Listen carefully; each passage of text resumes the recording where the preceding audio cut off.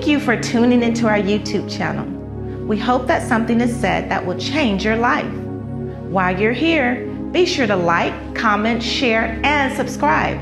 Also, partner with us in giving. And if you're ever in the area, visit us at 2909 Horton Road, Forest Hill, Texas, 76119. Well, come on, if you're sanctified and filled with the Holy Ghost, God has been good to you. Cut me up just a little bit. Come on and give him about 10 seconds of praise. I say give him about 10 seconds of praise. Come on, open up your mouth, clap your hands. Come on, oh, magnify the Lord with me. Yes, let us exalt his name together. Yes. Come on, how many people know the Lord is great and greatly to be praised? Yes. I'm convinced in spite of all that's going on, we are more than conquerors. Y'all quiet. I said we win, y'all. Lord, we win. I'm convinced, thank the Lord so much for his visitation during our prayer time this morning in leadership. Listen, I really believe it's going to be an opportunity for you to take a leap this month. Are you hearing me? You need to receive that. I said a leap of faith. Soren Kierkegaard calls it the leap of faith. And so and he goes on in his expose on faith. And so he describes faith. He says that there's only one way really to measure if you have faith.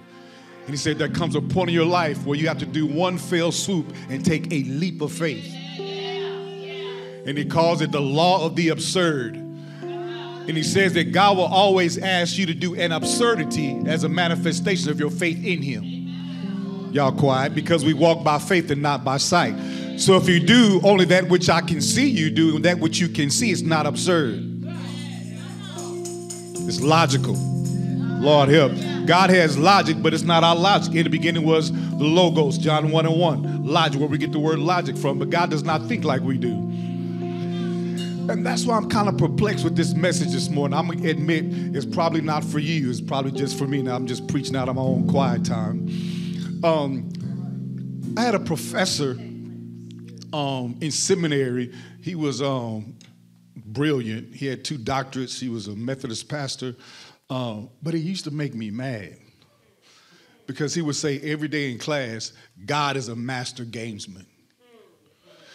And I came from a little Baptist church, you know, and we just didn't talk about God playing games. And so, what's up, Joneses?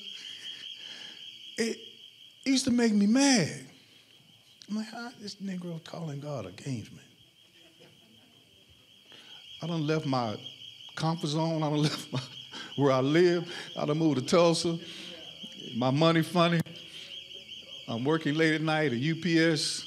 Early in this class, you talking about God as a gamesman? I came to learn theology. I want to pastor a church, and you talking crazy. But I've learned, now that I'm 53 and gray, my wife reminds me every day how gray I am. She said, ooh, it's getting grayer and grayer. You want some dye?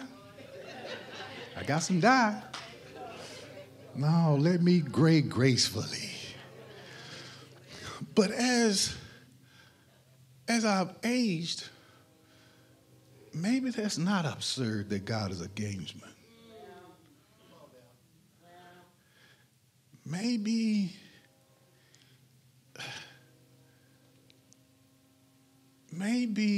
because of his motives.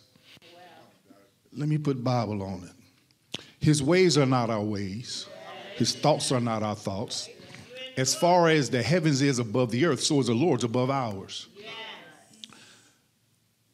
So I've learned, even if he's not a gamesman, he surely doesn't do things the way I would.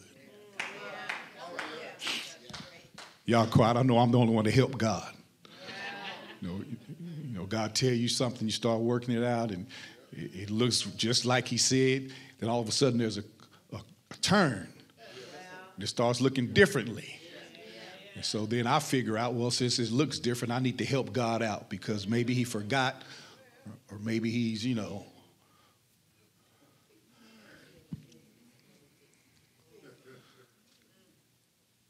And I tell folk this all the time, and I've added one.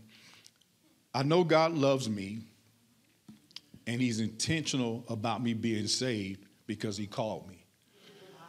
I don't know if I would stay saved if I wasn't called.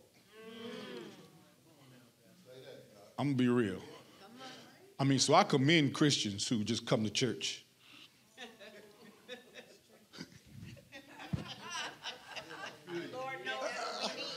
I mean, you just come on Sunday. We hear you. Y'all quiet.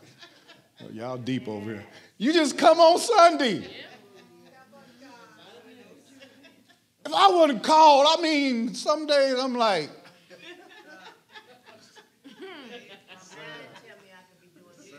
I ain't going today. I'm going to do like they do. Wash my car. Watch a little TV. Eat a little bit. Right? But this thing called this calling wakes me up in the middle of the night. Makes me open my Bible. Makes me fast. Makes me pray. Makes me want to be better, do better. And I've learned, Lord, so I know I'm saved because he called me, and he called me to keep me saved. He also called me to be married early, and that's another reason why I'm saved. If I didn't have Charlotte, Lord help.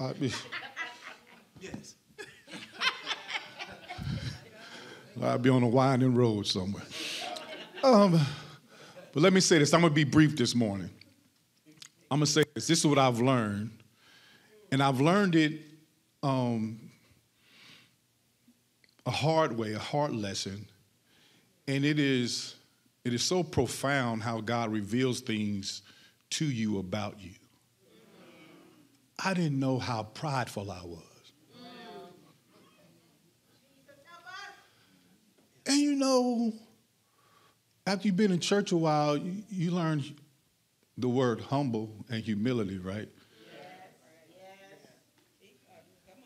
But it's different than knowing the definition of humility and being humble.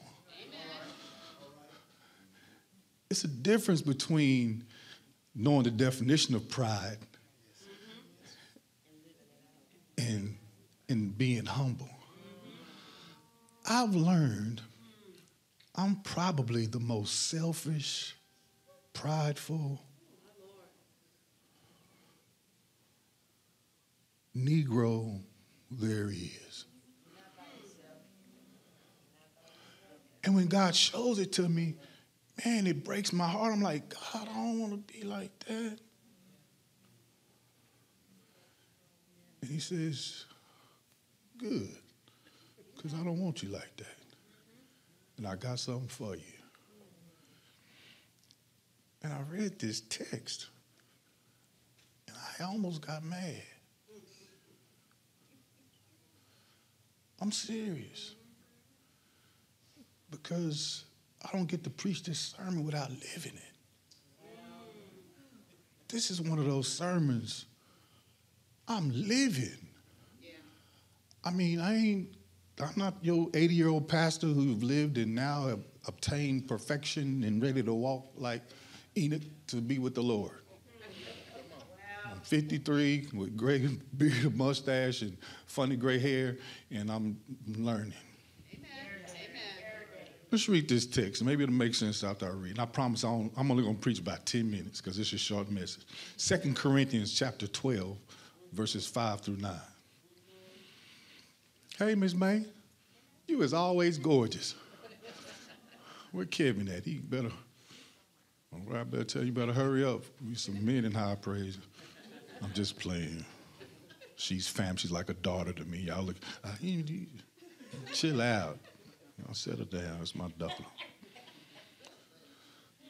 Here's this text. I know it. You know it may not make you mad, but it made me mad.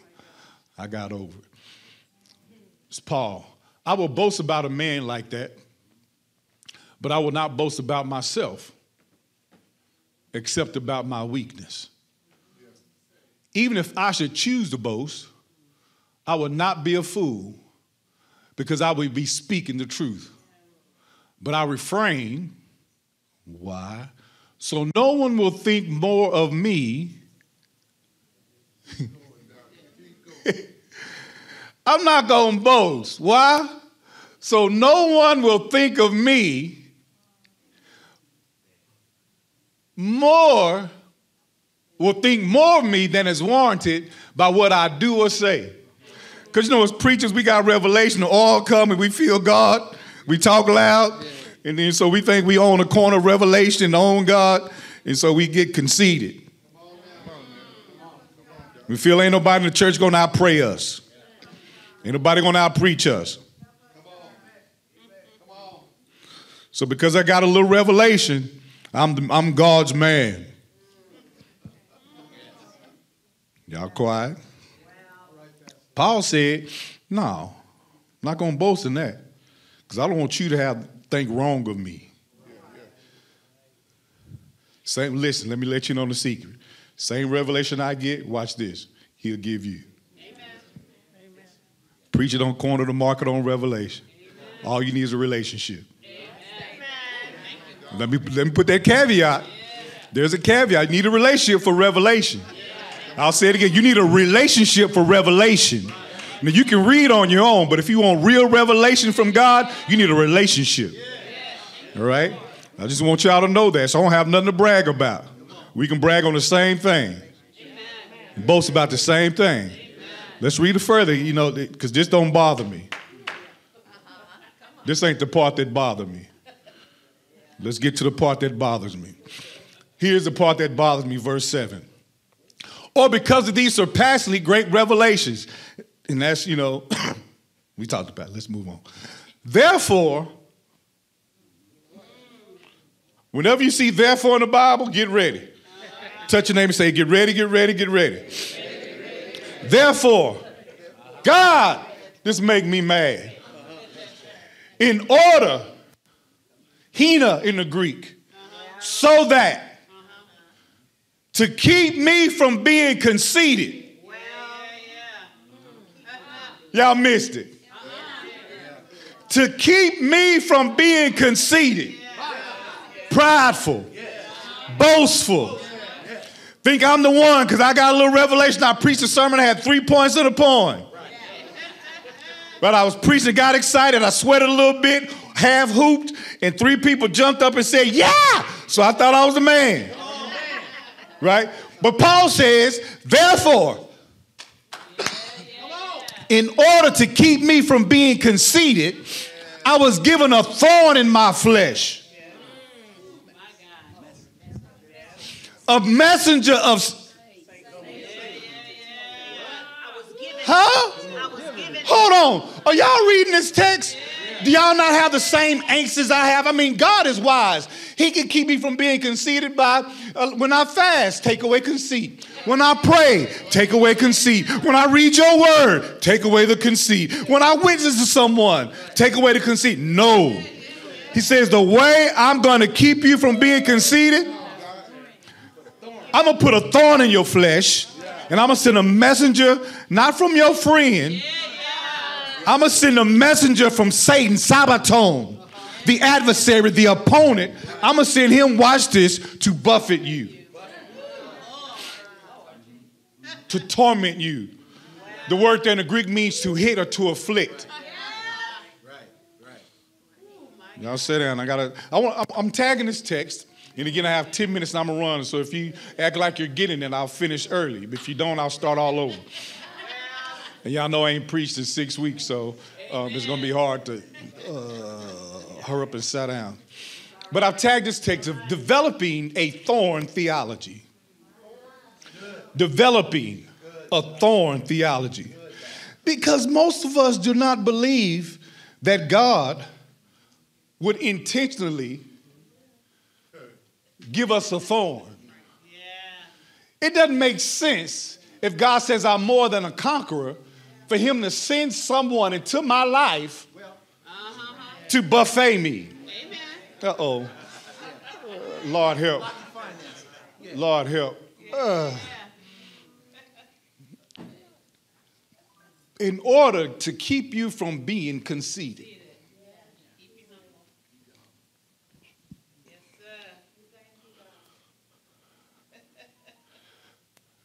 I got to go slow because I'm living this. Most of us don't have a theology of thorns. Most of us would never believe that God intentionally put a thorn in your flesh to keep you humble. Number one, most of us don't think we are prideful. Most of us don't think we warrant a thorn. Lord, I come to church. Lord, I give a tithe. Lord, I witness. Lord, I'm nice. I have a smile on my face. I'm not prideful.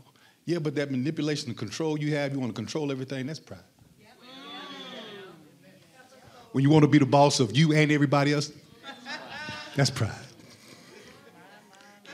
Yeah, and some of us, you don't boss overtly, you boss inwardly. You suggest. Well, baby, you don't have to do it, but if I were you, I would. You know how you give advice? You know, you give your advice on what you would do? That's because you bossing. And that's pride. That's pride. That's pride. Yeah, that's pride. You didn't even know it, did you? You thought it was godly wisdom. That's pride. Yeah, some of us dress up what the Lord told me to tell you, and that's when we really want people to mind. You know what the Lord told me? The Lord told me, you ain't prayed 4 seconds. But the Lord told you to tell somebody else. That's pride. That's pride. And God said, because you have pride, you will also have a thorn.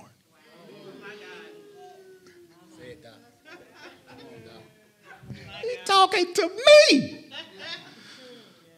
Now, y'all just point your finger at me and laugh at me all morning because it's just about me. It ain't about you. Let me get through can I get through my notes? I got a few notes scribbled down.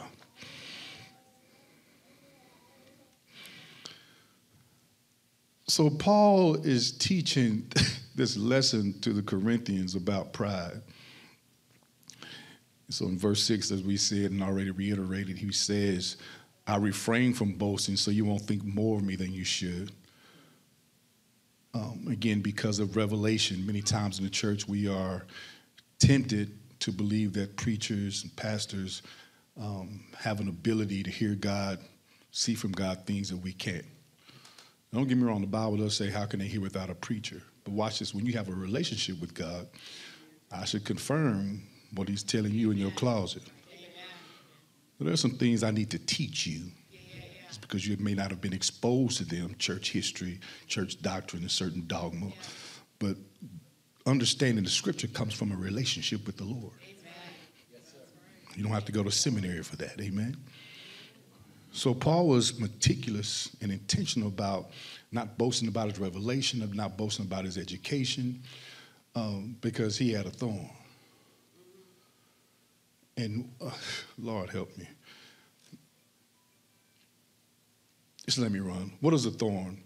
A thorn, hope you're taking notes. We have access to Dropbox of sermon notes if you want them. But a thorn, I label this, and this is from Patrick, something which causes serious trouble or difficulty, woe, suffering, or something very serious. Let's dig a little deeper. A thorn. Thorns come, I believe, in 3 dimensions. First dimension, it can be relational. Second position or dimension, it can be structural. And a third dimension, it can be bodily. So what is a relational thorn? It's a situation or circumstance, usually in marriage or familiar relationships such as a sibling, that requires you to express truth, number 1, display God's love, number 2, and number 3, maintain the standard of holiness.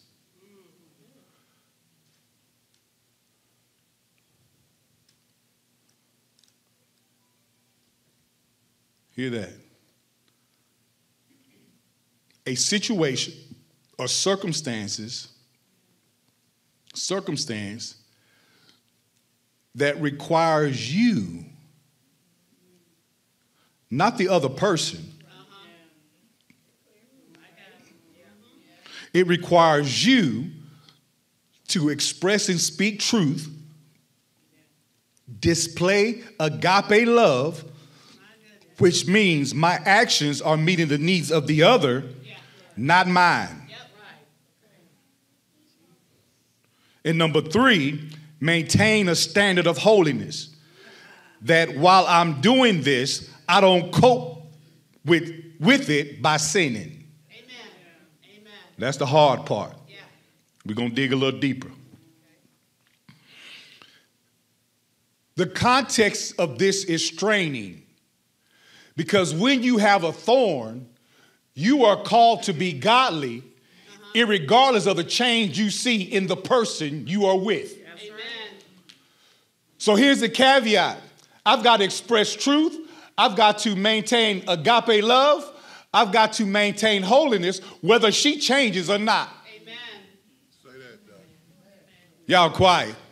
And so God calls us, he gives us a thorn when he says, here's your thorn. You got to act right no matter what you see in your spouse or your child or this loved one.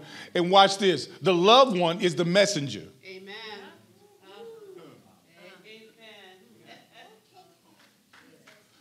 Y'all missed it.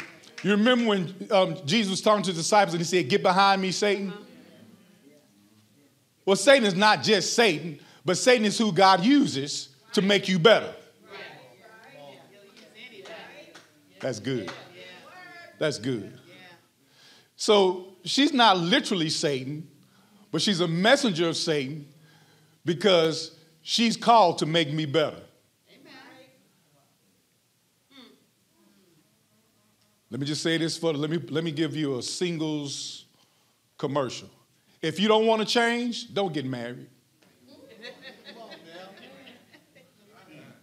I'll say it again. If you do not want to change and be transformed by the power of God, don't get married. Because if you're in a Christian marriage, God is using your marriage to change you. Yeah, he's not using the church because you don't go there. You're not part of discipleship. So what he does, he uses what he has available. He's going to use your husband or your wifey to change you. Y'all don't understand this thorn, the magnitude of this thorn. So God is telling me to act a certain way. It says, watch this, you have to keep acting right. You have to keep loving. You can't get upset. You can't get frustrated, even though your spouse may not be meeting your need. That's right. Because a natural proclivity of man, you don't meet my need. I get angry. I get frustrated. I want to pitch you out, or I want to quit you, or go somewhere else when I'm not getting here. Right. So God says you have to maintain holiness, so you can't go get it nowhere else. Amen. That's your thorn. Amen. And so watch this. Watch this. Here's the caveat. God does not deliver you from thorns. Yeah, that's the hard part of a thorn. That's what I'm realizing I'm living now 53. Watch this. It may never change, but you can't change either. Because usually our proclivity is, well, I done did this, I done tried this, and it's going to get better. It ain't got better in 3 years, so I'm tired of that. I got to quit. Now watch this. You know when you get to stop? When he returns. Because this is your thorn, and watch this. This thorn is working on your character. Amen. So in this thorn, you're learning how not to get angry because you don't get your way. Yeah. You're learning how, well, I'm not going to get mad and talk about it because you don't cook like mama. Well, I'm not going to go somewhere else to have sex because we're not having sex. That's your thorn.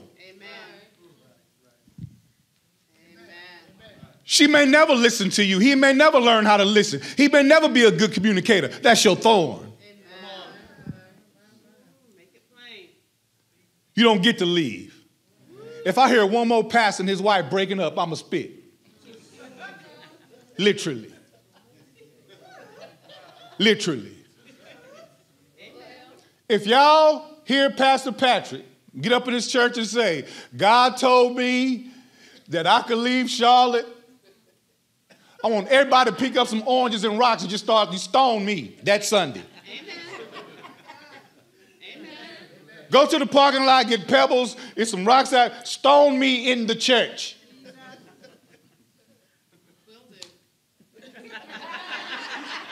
How God gonna tell me to quit? Pastor, it's okay for you to quit your wife. Nope. That's right. Huh? Yep. You're right about it. And I don't hear them say, hey, no, neither one of us has done anything. It's just we've come to an agreement. Come to an agreement. Right. Come to an agreement. I'm sorry, I'm chasing rabbits. So that's relational thorn. Yeah. And listen, it ain't guaranteed to that. Here's the point. This is what makes it a thorn. It makes it a thorn because it's in there, but there ain't no guarantee it's leaving. Right. And watch this. The thorn is not dependent upon the person changing. Right. Yeah, it's about you. This is weighty. I mean, I cried dealing with this message. Because I'm like, Lord, you can just move your hand and fix it. Right. I mean, you was raised on the third day. Sure, you can just fix this situation. Right. I mean, we're just human beings. We're just bodies. You create us. You can just zap us and make us better. Yeah. You ain't never God wanted God to zap your spouse?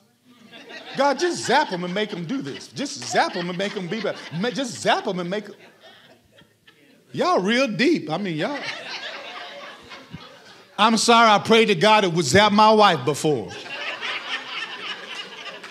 I'm talking about the Batman and Robin zap.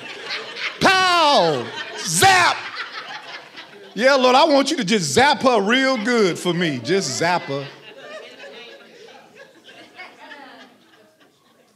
Y'all got nice holy marriages. Y'all don't have no problems. Guess y'all ain't got no thorns in marriage. I got a thorn. And I'm dealing with it with grace. The second is a structural thorn.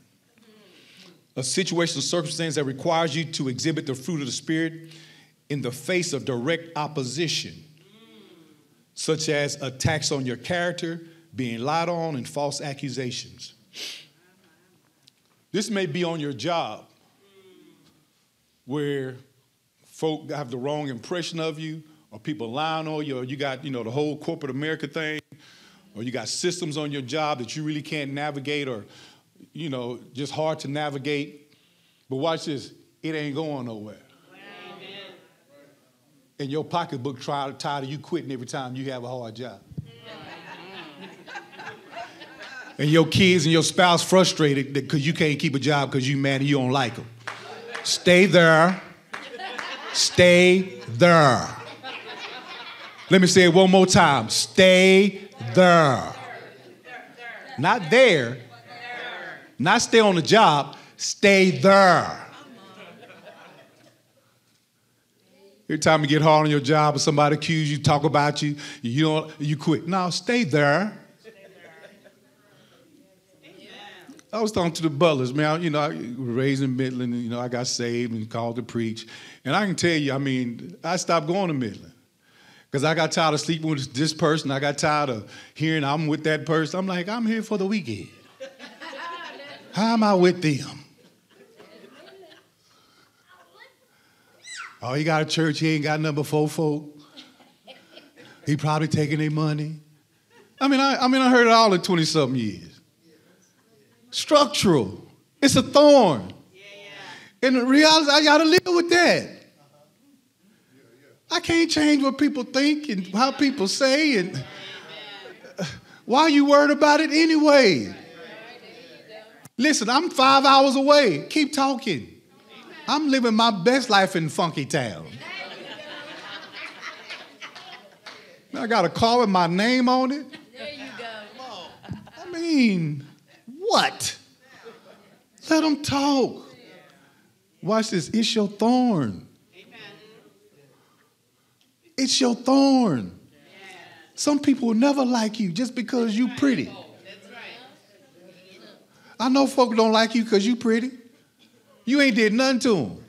Just pretty. Oh, she thinks she better. No, she don't think she better than you. She can't help she came out 3 shades brighter than you. I was going to tell Charlotte, baby, you's a light bright. Folk just don't like light brights. It's your thorn. You can't change it. Are you hearing me? And the last one is bodily. This deals with physical or emotional sickness or disease. Watch this. Some things you can't pray off you. Amen. I thank God when he delivered me from chronic tonsillitis. I used to get tonsillitis, 3 or 4 times a year. And I remember one of the worst times I got it. I first went to college and I had chronic tonsillitis and chicken pox at the same time.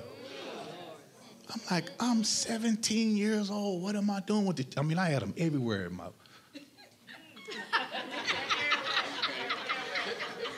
I mean, I had pox everywhere. Anybody ever had pox? Chicken pox? Isn't it amazing where they can just pop up? I'm like, how can you pop up there?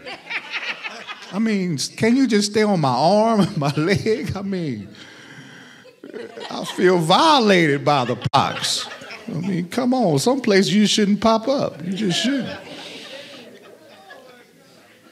But I remember talking to God and saying, God, I really want you to take this from me. He delivered me. Totally, I ain't had tonsillitis in over 10 years. I lay before him. But watch this. There may be some sickness or disease you have that he don't take away. He don't deliver you from it. He helps you to endure it. And see, that's the thing about thorns. You endure thorns. You're never delivered from them. Ooh. And it's hard when you would think, God, I know you're a healer, but I've had this all my life. Lord, you're a mind regulator. Why am I depressed? I have to deal with depression, take pills, and you have to watch what I eat and watch my crowd and make sure, I'm getting proper stimulus and, reading my word and saying words of affirmation so I don't spiral. I mean, Lord, shouldn't my life be easy? I'm a Christian. I'm born again. I'm filled with the Holy Ghost. Shouldn't everything just come easy now, Lord? Why am I have this particular struggle in my life? How come my money stay funny? Thorn. And again, watch this. The antidote for the thorn is, again, the spiritual life. The spiritual life is the only thing that helps you to endure. And watch this. You still are not delivered from the thorn. The spiritual life helps you to endure it.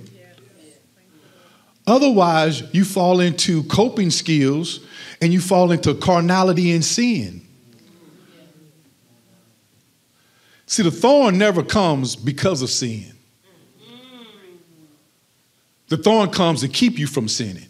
Amen. Y'all missed it. So a lot of people think we're dealing with this as God's punishment. No, the thorn is not a punishment. Go back and read the text. He says, so I can keep you from being boastful and prideful. To keep that out of your life, you have a thorn. So if you have a thorn, it means that pride and deceit and boasting has not overcome your life yet. Because when it overtakes your life, then he chastens you. He doesn't send a thorn. Uh-oh. And nobody shouted. You should have shouted for your thorn. Am I the only one who's dealing with something that ain't going away and I'm realizing it won't go away? But I've realized I've got to be spiritual about it. I can't be mad. I can't look upside my wife's head. I can't judge her. I got to treat her with love as husbands. Love your wife as Christ loved the church. So watch this. That's the standard God gives me. So no matter what she does, no matter what you feel like you're not receiving, no matter what you feel like has not changed, you better love her, watch this, the way I love the church, or you're not walking in faith. And watch this, I can't give you the strength to endure your thorn. Because when we don't walk in the spirit, we walk in the flesh. And so now we allow our flesh to deal with the thorn instead of the spirit. And then you burn out. You know what you do, it only lasts for about 3 or 4 days. Y'all quiet. And then you're tired of doing it. Then you ain't going to do it no more. Then you know what? Matter of fact, I just need to change. But my God, when you walk in the spirit, God revives you. He redeems you. He restores you. He gives you strength. Watch this, for the journey. He gives you strength. Watch this, and allows your fasting and praying to be your strength and your fuel to love her unconditionally. to not be mad and frustrated, to greet her with a kiss. Uh-oh. Let me move on. I want to give you a couple of points and I'm through. 11:05, time moving quick.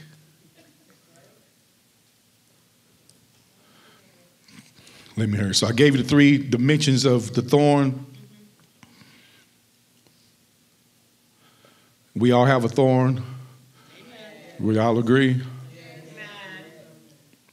So we know Paul, it could have been several things that were thought of to be his thorn. Number 1 was his eyes. He had an eye disease. 2, he was single. 3, he was persecuted for the church. And so many authors suggest that was Paul's thorn that he was talking about. It would be a thorn for me to be single. I just couldn't do it. Yeah, let me move on. Some people thought it was persecution, that the persecution he went through was his thorn, or again, his physical illness. The text is interesting. Let's read this text. Let me show you this. Look in verse 7.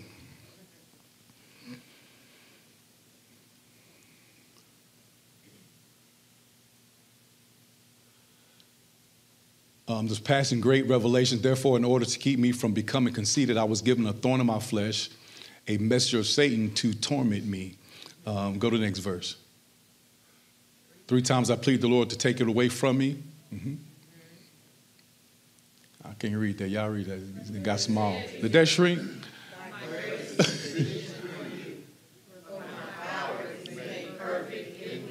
Therefore, I will boast all the more gladly about my weakness, so that Christ's power may rest on me. Underline that. I'm going to close on that. That his power, watch this, may rest on me. Somebody say sabbatical. Let me go back because I don't want to start hooping too soon. So what is the purpose of the thorn? Realize, watch this, so there's a message from Satan. I got to speed up. I'm on my second page, but there's more notes than I thought I had. I got to hurry. The message from Satan, watch this, has 4 potential purposes. The messenger comes, watch this, to send an announcement, to teach, to perform, or to explore. So this thorn that you have, this personal relationship, spouse, child, boss, co-worker, sister, brother, aunt, uncle, that God is saying you got to be nice, take the high road no matter what they do. It may be situational on your job. It may be body where you're dealing with the ailment, physical ailment. It's, watch this, to give you revelation for living and for purpose. All right. So in other words, the first function of this thorn in your flesh, this messenger, this person in your life, and again, if you go back to the text, it's not exegeted, I'll exegete it for you. When it says it gives the messenger, and he puts an it pronoun on it, because of, I don't have time to go into, because of Greek grammar, subject and object and how they're supposed to match, it should better be translated a personal pronoun, he or she, rather than it. So it does suggest that Paul is dealing with a relational thorn. Somebody in his life causing him grief, and he got to walk right. Well. Person ain't changing, situation ain't changing, but he still got to walk holy. Do y'all know it's hard, especially when it's tied to a need. I got a need. You're not helping meet my need, but I got to treat you right, and we married. And I can't act like I'm frustrated. I can't act like I'm mad. I can't be mad. I got to love you as Christ loved you. Right. That's a thorn. Some days I just want to cry. Lord, can I get some relief? One day, just act like I won't. Y'all never had that prayer? Y'all real deep and spiritual. To watch this give you revelation for living. So this thorn, watch this, this person in your life also brings revelation for your life. Yeah, they're telling you through their non-action, their non-transformation, their non-change, they're telling you how to be. Because you see how they are, and that's not what you want, so it shows you how to be the opposite. So they're not loving, kind, sweet, so watch this. I got to be loving, kind, and sweet. Watch this. Why? Because the law of reciprocity says, whatsoever man sows, that shall he also reap. So watch this. If I'm not getting it, I must sow it. Wow. Oh, that's hard. You mean I got to be nice? It's hard being nice when your stomach growling.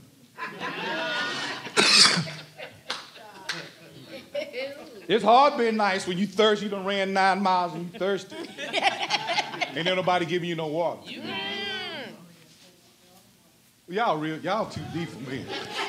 Y'all just don't have no problems. Y'all perfect. Wow. I see y'all don't have no real conversation. That's why you're struggling. Be real with the Lord and yourself. Lord, this is an issue for me. And Lord, I need your help. I know you're not going to deliver me from it, but help me to endure. Give me strategies. So I'm not walking around with a frown on my face, and I'm not walking around frustrated. I'm not walking around hollering at the kids and kicking dogs. Well, y'all just chill like, oh, I ain't telling them I'm fine. I'm trying to help y'all. I'm being vulnerable and transparent. Number 2, the purpose is to teach. So if you're dealing with a particular issue, your money's always funny, your thorn is there to teach you about finances. Stop spending. That was your message saying, stop shopping. Take what you have to the cleaners. But don't buy nothing new. Y'all quiet. If your money ain't funny, keep shopping. And take me with you. 3 is to perform. This messenger and this thorn, watch this, actually accomplish a deeper work in you that God has inaugurated. So watch this, as the Bible says that deep calls unto deep, the deeper work in you will not be performed without your messenger. Yes. Because he's not giving you to through your preacher.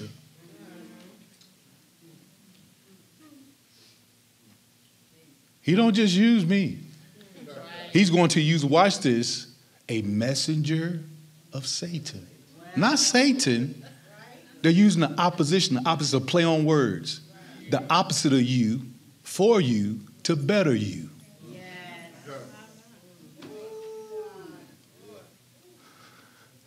And watch this, the last one, number 4. The messenger, watch this, helps you to explore God. See, if you didn't have the messenger to help you deal with the deeper issues of why you're mad and frustrated about what you're not receiving from your loved one, you would never know the true issue of why you are the way you are. Amen.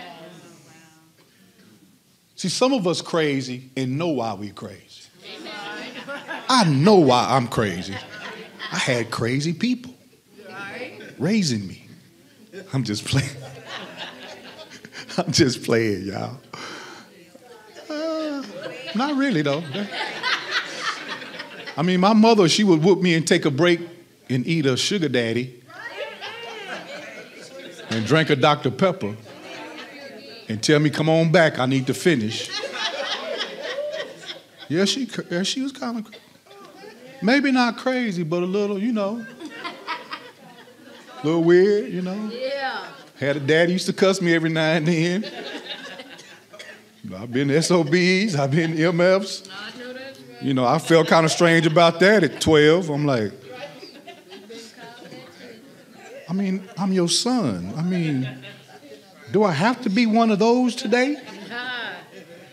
Sometimes my dad would make me feel this big. I remember he cut my hair one day. Why I let him cut my hair, I don't know. Want me to cut your hair?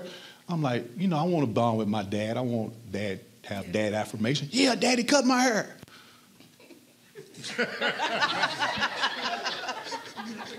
Nikki, this Negro didn't know how to cut her. And then when I said something, I'm like, Dad, it's kind of crooked. Like up here, it's like. Then he got mad at me and said, well, if you don't like it, blankety, blankety, blank, blank, pick the hair up off the floor and glue it back on your head. I'm like, where they do that at? I mean, you cut it wrong. It's obvious my lineup don't supposed to be like at a 90-degree angle. And then he tell me to pick it up off the floor and glue it back on my head. That sound like that ought to be on the show. Parents say the darndest things. Why the thorn? Because you're boastful and prideful about something that you have nothing to boast about. That's why you have a thorn today. Number 2, Paul says in 1 Corinthians 13, let him that boasts, boast in the Lord. Jeremiah 9:24 says, let him who boast in this, that he, watch this, that he understands and knows me. Wow. That I am the Lord who practices steadfast love, justice, and righteousness in the earth. For these things I delight, declares the Lord. Why the thorn? Number 4, to mitigate against carnal Christian life. It is not punishment for sinning. The message keeps you from being a carnal Christian. 5, to ensure or to mature you spiritually and emotionally and to develop your spiritual disciplines. In other words, God is developing your spiritual muscle through your messenger. And number 6, watch this, to develop a lifestyle of praise. Let me remind you that you cannot pray your thorn off. Paul went to God 3 times and said, Lord, take it from me. He said, no, my grace is sufficient. So what should you pray with your thorn? I'm glad you asked. Number 1, pray for wisdom on what to do. Lord, you have this message in my life. What am I supposed to do? How am I supposed to treat her? How am I supposed to treat him? How am I supposed to treat them? What should I say? How do I say it? When do I say it? Y'all quiet, that part. So pray for wisdom on what to do. Number 3, pray for strength for what needs to be done. Lord, now you told me what to do. Now I need strength to do it. Because I'm frustrated, my needs not being met, I can probably only do it about a day and a half in my own strength. And I gave y'all extra grace on that. Some of y'all can do about 30 minutes in your own strength. You like me, you wear out real soon. I wear out quick. 4, pray for the mind of Christ, watch this, to stay grounded so you can persevere. Then you need God to deal with your mind. Because after a while, when you're doing the right thing and you're not seeing no change, your mind going to tell you to stop. Your mind going to tell you it's not worth it. Your mind going to tell you there's other alternatives. Ooh, Jesus. Number 5. Here's the last part, very important. Once you pray for strength, once you pray for wisdom, what to do, then you need to pray for the will to stay faithful and committed. Then you have to deal with the want to, because after a while, you're not going to want to. Because you're going to conclude, well, they ain't trying, they ain't changing, they don't want to do nothing, they ain't helping me out, so why should I keep doing what they not willing to help? Oh, y'all looking at me real strange. I guess you ain't never been there, but I'm trying to help 2 people. Or 3 people, at least me, myself, and I, amen. The sufficiency of God's grace, verse 9, this is what's important. God strengthens your body to execute spiritual strategies. That's the grace. So watch this. When you choose to walk in the Spirit, when you choose to be obedient, when you choose to do what you know to do, watch this. That is a tangible grace. He actually strengthens your body to do it. Number 2, grace, watch this, also changes your perspective to keep you from being weary in well-doing. So again, watch this. You need to understand this. Grace becomes tangible. It's not this esoterical phenomenon. Grace becomes tangible. It gives you strength. Number 2, it changes your perspective. Lord help. If anything needs to change, many times just our perspective on the situation. So grace comes in and sits on you. That's why the Bible says that his power rests on me. That's the tangible grace that God gives you to be transformed. When you can't do it, his grace, his love, his hand does it through you. Number 3, grace causes you, here's the important part, grace then causes you to be grateful and thankful, watch this, for incremental steps over observed change. So now watch this, grace then helps you to appreciate the person no matter what they do. Or even if they change. God just gives you a supernatural you look at him and you say, man, oh, you're so beautiful. Look at my baby, look at my wifey. He just does that by his grace, his tangible grace. And then number 4, and this is what I'm learning and I'm truly grateful for. Grace gives you a sense of humor to maintain and sustain the relationship.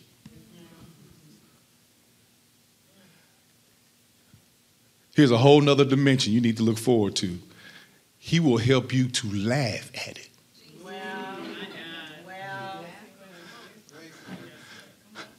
There's some days now I sit up and I'm like, man, if you really think about it, this is funny. I've been mad and frustrated, kicking walls, putting my fist through doors, and this is laughable. Yes. And that don't come at the beginning, y'all.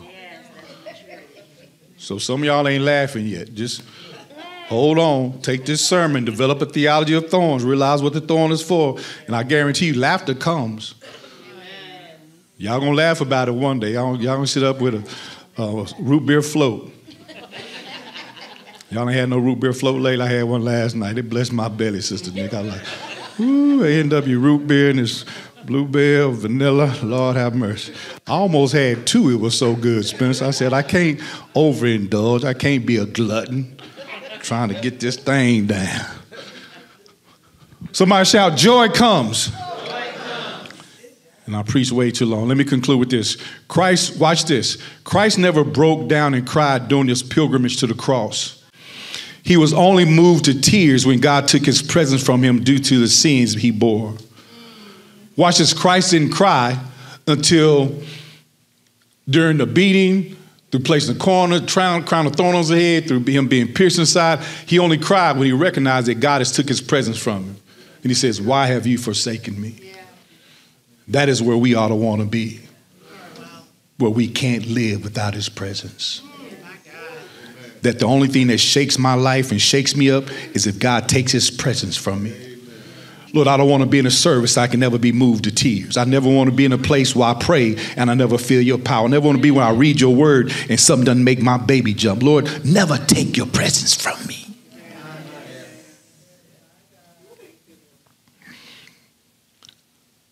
Your perception of weakness will determine your characterization of your reign. And so it's not ironic, watch this, that on the Christ, the Messiah, they place, watch this, a crown of what? Thorns on his head. What you allow to be weak is where you will rule.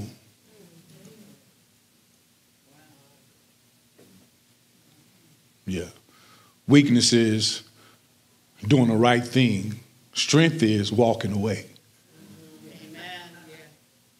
Yeah, that's the macho way. Well, you ain't gonna do what I want you to do. I just lead you.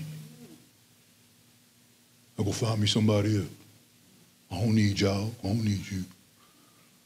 But weakness says, I need you. And I'll do whatever it takes. I'll walk holy. I'll walk upright. For you.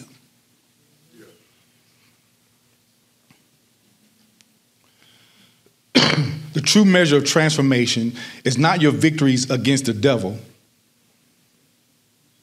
but it is your transformations proportional to your ability to live with weakness. Are you willing to live with weakness? Are you willing to live with a thorn? Because strength just takes the thorn out and doesn't deal with it. Weakness endures the thorn.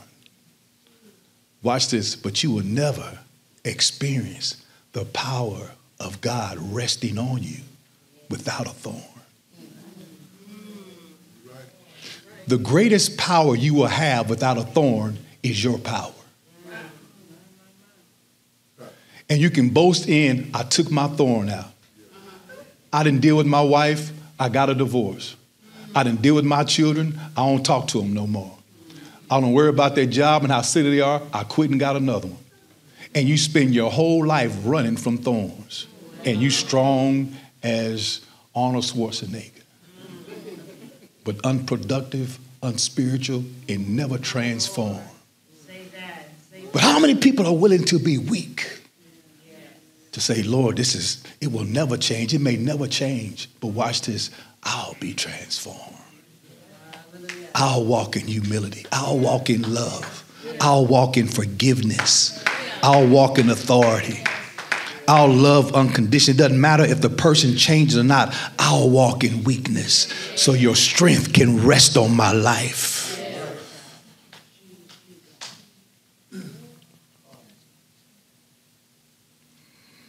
Again, walking in the Spirit persistently and consistently is the antidote to the thorn.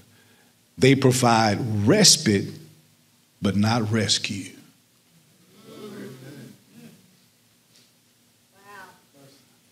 God will always give you rest with your thorn, but he will never rescue you from the thorn, because the thorn is the only thing that will keep pride from raging in your life. We would like to invite you to partner alongside us with your tithes and offering. You can give electronically through Givelify, or you can mail your seed to 2909 Horton Road, Forest Hill, Texas, 76119. Are you interested in making Higher Praise Family Church your new home? Head on over to our website and hit Contact Us in the upper right corner.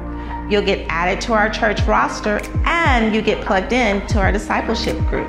Hey, thank you so much for tuning in to Higher Praise Family Church and our YouTube channel. Can I admonish you, please subscribe to our channel and share it with your family and friends. Also want to invite you to follow us on social media, as well as visit our website at www.higher-praise.org.